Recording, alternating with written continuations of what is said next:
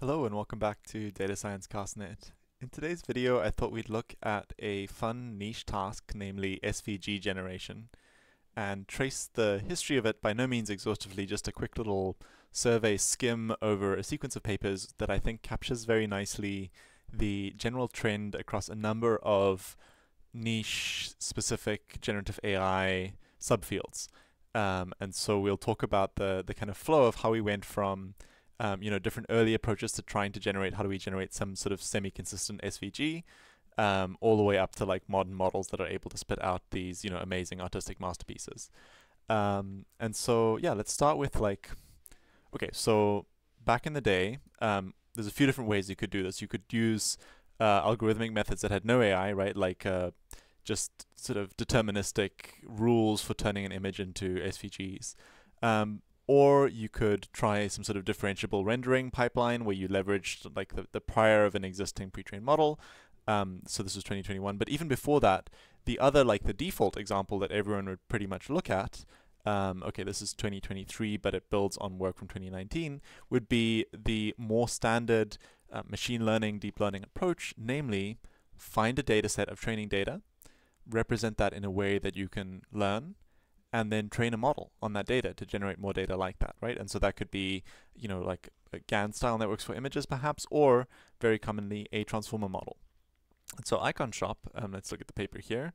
They take Deep SVG 2020, they take SVG images and they simplify them into this very sort of limited vocabulary, and then they take a transformer model. So this transformer model takes some text, and these are just like tags, and then it takes the sequence of commands one by one. So this is just a sequence of tokens, and they train an autoregressive transformer on this data set, and they end up with something that can now take in another sequence of tags, right? You could say a clock with a triangle on top, and hopefully theoretically output a sequence that kind of vaguely resembles something that you'd asked for, right? And so here's some examples: 24-hour, card, password, play music. If you check out the dataset samples, you'll see this is like many other cases, right? If you train a face generator on a bunch of faces, a lot of them will look kind of like all the faces in the dataset. It's very constrained. It's a nice, simple dataset. All of these are black icons drawn just with the simple commands that they use. And so yeah, that's like the very classic learning to generate by imitating an existing distribution, training from scratch on a nice big dataset of sort of hand-curated data. Okay, so that's like the old school way that you'd do it, right? You'd find a data set of faces and you train a model from scratch to generate faces. And then the next step in that path is to start leveraging existing sort of larger scale models, right? Either like the clip-based methods that were optimizing towards a clip prior, or more commonly just using an existing model as a backbone. So we're going to jump straight forward in time to Omni SVG, which takes a Qwen 2.5 VL model. So this is a model that's able to take in already text and images, and it extends this. So it modifies the model to have some extra vocabulary for specifically SVG tokenization. And again, it's going to train on sequences where you say, here's an image and some text, or just image or just text. And then here's an SVG all tokenized into a sort of linear sequence. It's, again, just a transformer model. And it's going to step-by-step draw out the pictures. And so I highly recommend checking out their examples on their site. Highly impressive that they can do this. Okay, so what are the recipes? How do we go from black and white icons that kind of look like the data to this much more general, much more powerful kind of open vocabulary SVG generation? And a few key pieces are, number one, like I said, using an existing backbone, right? Qwen 2.5 was trained on trillions of tokens of internet text and images by a very competent team. It's a large model relative to the previous example we showed. So that's like step one, is have this big pre-trained model that you can adapt. And then step two is data. And so not only did they find pretty much every SVG icon on the internet as far as I can see, they also found big data sets of SVG illustrations, and then they also synthetically generated a lot of extra data.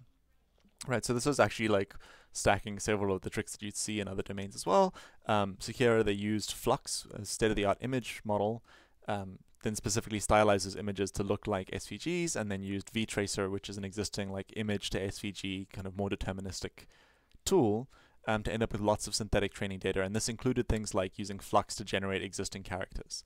And so they have these pipelines where they could you know, prompt with a photo of someone's face and then ask for that in a specific style, right? They could get this kind of like natural language editing or adaptation and so on. Okay, so we're not going to go too much into any of those pieces, but I thought it was fun. Yeah, it's building on the same sort of ideas as the previous one, right? Like simplifying the vocabulary and formatting everything as a sequence, but training these much larger models, right, up to 7 billion parameters, and yeah, leveraging like existing backbones of LLMs. And so this pattern, I've seen in a number of fields, and it just feels like it's fun to like pull out the similarities, right? So like 3D, another like similar path. You had early transformer models where they just tokenized a bunch of simple 3D shapes, manually curated large data sets of low polygon 3D shapes and tokenized them with like special vertices and edges and trained a transformer to generate those. And then you had like, oh, now we have these like differentiable approaches where you take like Dream Fusion, you take an existing image generation model, right, that's learned all these priors about the world, and you adapt it with some clever like differentiable rendering to be able to generate 3D, and then you learn some sort of better maybe multi-view conditioned, you know, image in 3D out full unified pipeline based on some pre-trained data. Yeah, so all like very, very cool steps and all learning some of the same lessons, right? The value of big existing pre-trained models to capture a lot more diverse world knowledge and then be able to adapt those to specific tasks. And then, of course, it's 2025, right? So we're not just talking about synthetic data. That's so 2024. And we're not just talking about like treat everything like a language model. That's so like early 2020s. Now it's 2025, age of RL. And so the paper that sparked this kind of little retrospective was a new one from May 2025 that I really like, rendering aware reinforcement learning for vector graphics generation. And so this is kind of like the cherry on the cake, to use Jan LeCun's metaphor. We learn from vast internet scale pre-training. So this is going to look very similar to Omni SVG. And then we do supervised fine-tuning on the tasks that we want, i.e. SVG generation, not just general language generation. And then we do some reinforcement learning to really lock it in and enable some like new tier of achievement that you couldn't just get with fine-tuning. There's just for various reasons. Okay, so existing VLM approaches often struggle to produce faithful and efficient SVGs because they never see the rendered images during training, and differentiable rendering is tricky, but you can still compare the outputs to the original inputs, and so you can get this evaluative feedback signal for RL, right? And so if you've done any looking at any of the RL approaches for math or code or any of those, this is not going to be at all shocking. But yeah, their approach is to take an existing pre-trained visual language model, right, that takes text and images. They're going to prompt it to generate an SVG, and then they're going to look at the rendered image, and you can't differentiate that step. That's what this little piece is saying. But we can compare the rendered image to the target, right, whether that's by saying we have a ground truth image that we want to generate, or it's using some other sort of clever feedback. And so you can see the supervised fine-tuning, that's what the SFT here stands for, just on the training examples doesn't get you an amazing result.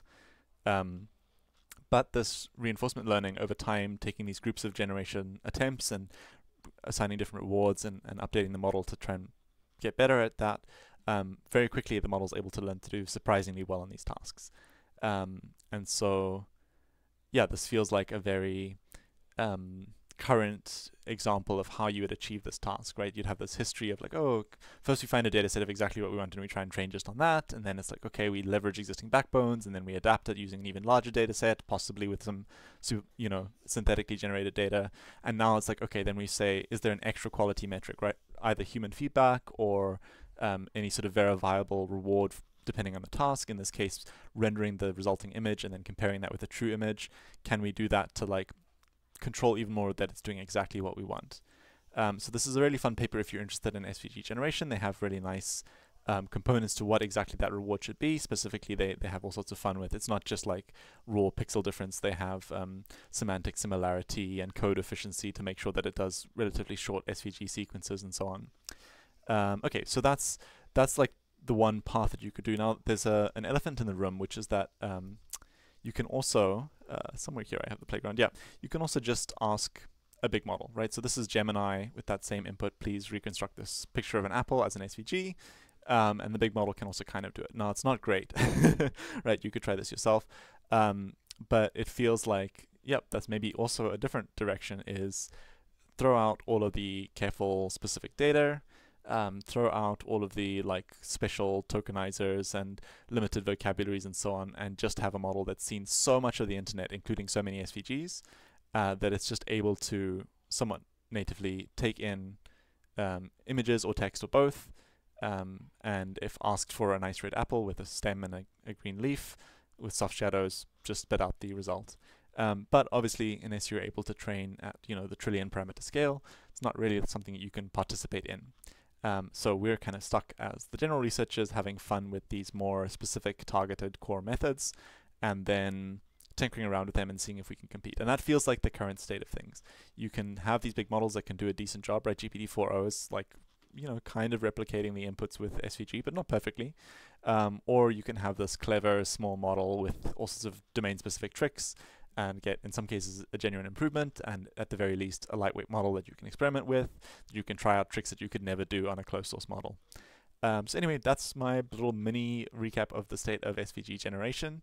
Yeah, I highly recommend checking through this paper if you're interested in like a case study and all of the tricks coming together. You'll see the same thing for 3D. You'll see the same thing in different ways for like different types of audio generation or scene understanding, or yeah, many cases where we're converging on this pattern of take as broad a sort of general pre-train as possible, leverage that existing information for something more specific where there's less data, find a reward signal that you can do reinforcement learning, and you're able to match or even exceed the big general purpose models. And then, of course, maybe the next round of general purpose model training, someone at the labs uses your approach to generate some synthetic data. So it's all ties up in a cycle. Anyway, very different style of video for me than normal, no code.